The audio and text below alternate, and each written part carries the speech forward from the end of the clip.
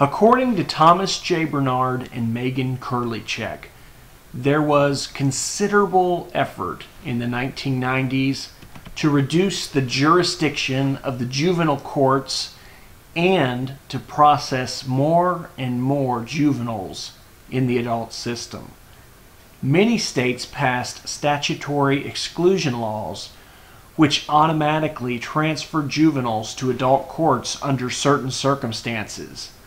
For example, depending on the state, if a juvenile was at least 14 or 15 years old and he or she committed an especially violent type of offense, then depending on whatever the law would say, he or she could be automatically transferred to the adult court by way of statutory exclusion law. And it actually got to the point in some states where there was no sort of a hearing at all, and what would happen is that there would be an offense and they would look at the individual's age. Sometimes they might look at his or her prior offenses if the state law had anything to say about that, and then just whatever the individual had, it would be processed either as an adult or as a juvenile, and there would not be the presentation of any types of mitigating circumstances of any kind.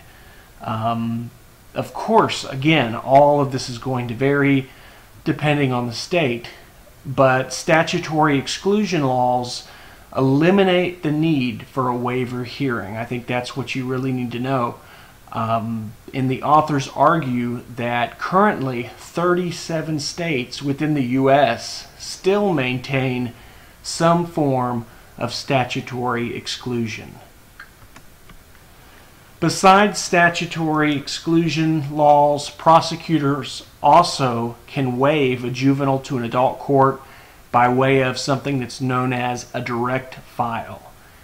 As with statutory exclusion laws, a direct file does not involve a waiver hearing.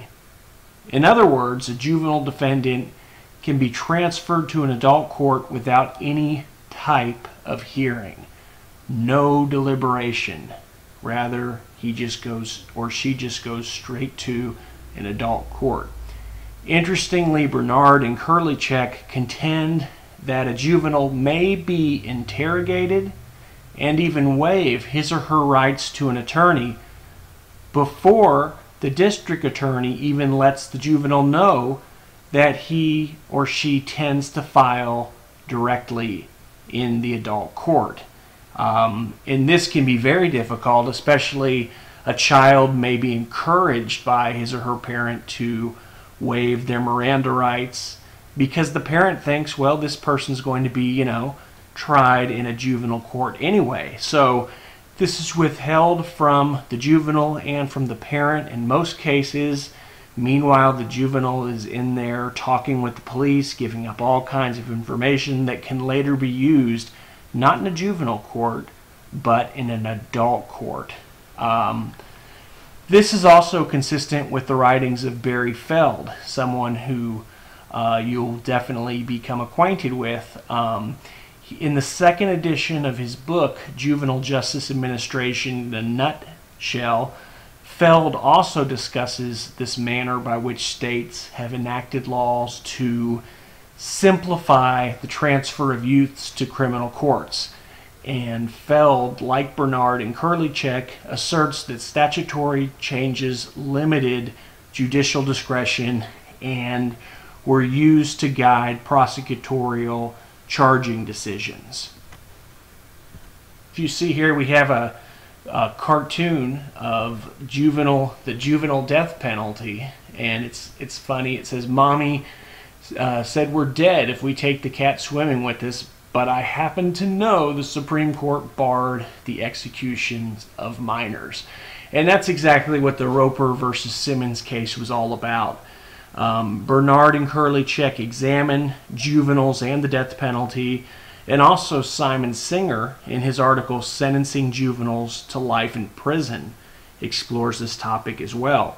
The case of Roper versus Simmons was a U.S. Supreme Court decision where the U.S. held that it was unconstitutional to execute someone or to impose the death penalty on offenders who were under the age of 18 when their crimes were committed.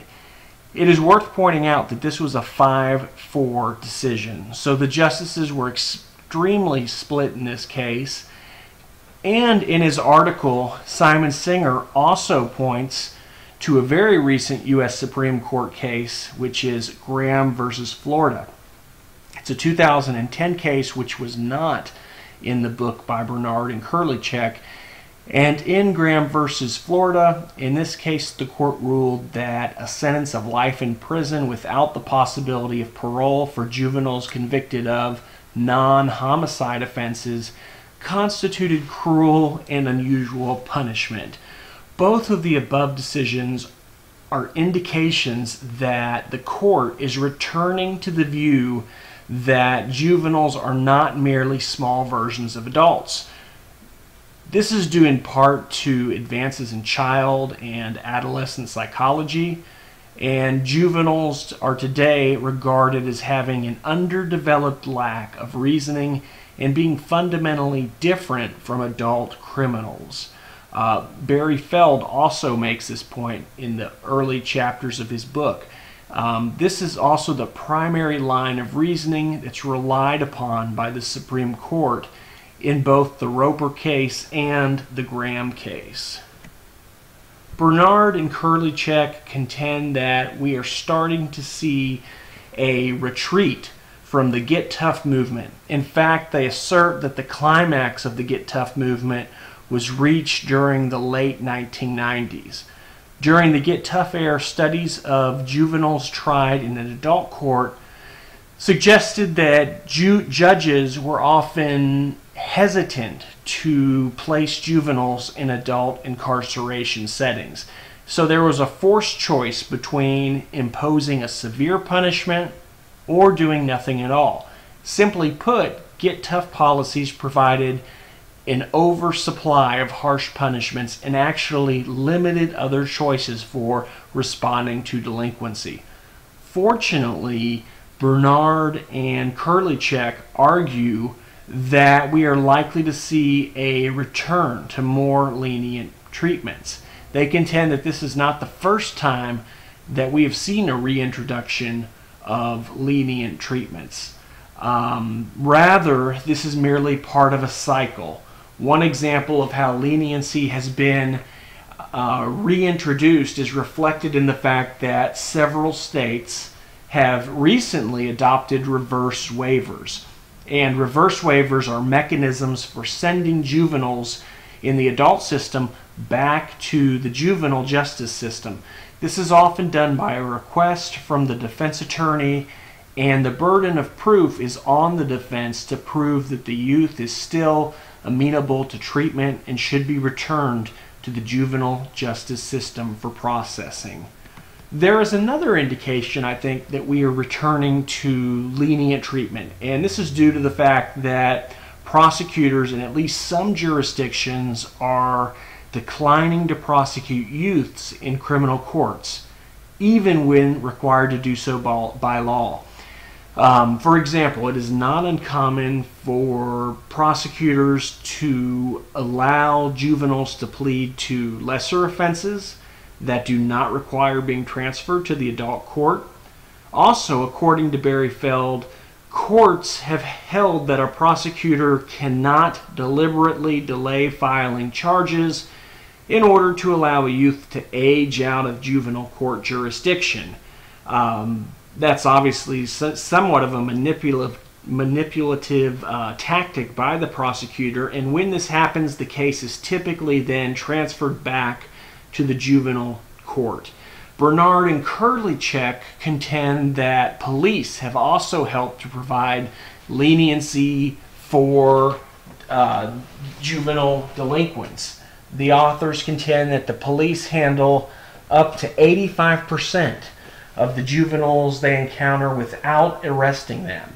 And the police may handle cases of juvenile delinquency informal by calling the parents, maybe by giving the juveniles a warning or perhaps detaining the juvenile without filing a formal charge, and then the parents have to come up to the station and pick the juvenile up. And when police do file charges, it is not uncommon for them to adjust the initial charge to avoid some of the harsher sanctions provided by the courts. For example, a police officer may charge a juvenile with simple assault rather than aggravated assault. And when charges are reduced, this does not trigger mandatory provisions which may require a juvenile to be transferred to an adult court. Finally, there is a strong indication that leniency has increased during disposition hearings. Today, probation tends to be an outcome for juveniles much more so than residential placement. All of these trends illustrate that we are moving away from a get tough attitude and moving toward lenient treatments. And given the history of juvenile justice, Bernard and Kurkychek are not surprised by this, and they argue that this could have been predicted by examining the historical cycle of the juvenile justice system. Bernard and Kurkychek also argue that we are likely to see a return to the medical model of treatment for delinquents, relying more and more on treatment techniques from the fields of psychology and psychiatry, such as counseling, group therapy, and psychotropic medications in order to reform juvenile offenders. This is again consistent with Barry Feld, who argues that research has recently demonstrated that children think and act differently from adults. It is worth noting that the authors argue that it would be most helpful if we could address the underlying causes of delinquency by reforming society itself. For example, poor social and economic conditions definitely give rise to juvenile delinquency. And if we could somehow change the stagnant urban ghettos, perhaps we could in some way reduce or at least lower juvenile delinquency. The problem, though, which I think is very interesting, the problem, according to Bernard and Kurkychek, is that if one criticizes the current economic system, well, then this in some way may question the moral and intellectual superiority of the criminal justice officials or social reformers. And history tells us that responses to delinquency that excel imply that there is nothing wrong with the economic system itself, and rather the problem lies with the delinquent, who is morally or intellectually inferior in some way. So given this, we can expect to see officials focus their attention on the psychological problems of the juveniles as opposed to trying to rectify the realities of American society, which include aspects such as segregation, economic inequality, and discrimination, which are very conducive to the problem of juvenile delinquency and have been now for over 200 years.